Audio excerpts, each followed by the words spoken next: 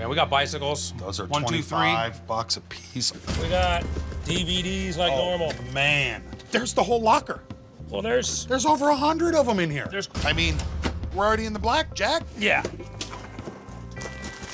Those are nice glasses. Gold, 24 karat gold glasses. You could probably pull $25 out of this box. I would think so.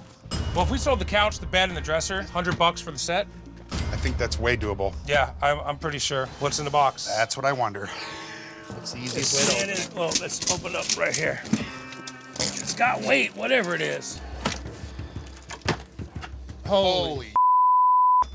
If these are $1 a piece, dude, this box alone paid for the entire locker. There's 400 discs in here. This is swap meet all day long. I'm with you on that.